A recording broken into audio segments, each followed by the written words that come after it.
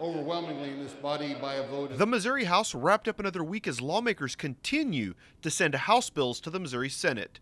Lawmakers third read and passed a proposal aiming to change the way state employee union members pay their dues.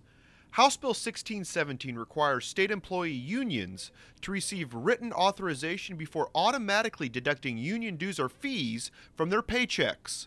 The legislation requires the written authorization to occur once every 12 months. It's just an annual written authorization, so if you do not want your money being spent, if you are against, not with, whatever it is that the union is supporting politically, then you don't have to have your money go to that. Lawmakers narrowly approved the proposal. It now heads to the Missouri Senate for consideration. If the bill runs the legislative gauntlet, it must receive approval from the voters before becoming law. Keep that value. The Missouri House put its stamp of approval on a proposal aiming to protect the Second Amendment rights of all Missourians. House Bill 1439 establishes the Second Amendment Preservation Act.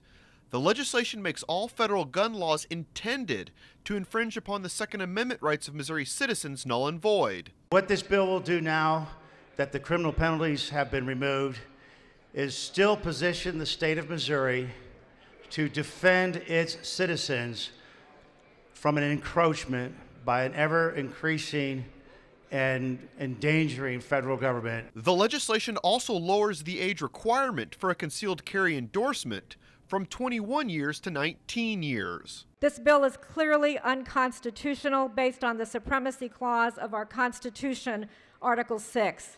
The Supremacy Clause established that the U.S. Constitution, federal statutes, and U.S. treaties are the supreme law of the land. Despite vocal objections, lawmakers put their stamp of approval on the Second Amendment legislation with 110 yes votes. For this weight limit are the interstates. Rounding out the week, the Missouri House approved legislation raising the weight limit on trucks carrying agricultural and livestock products.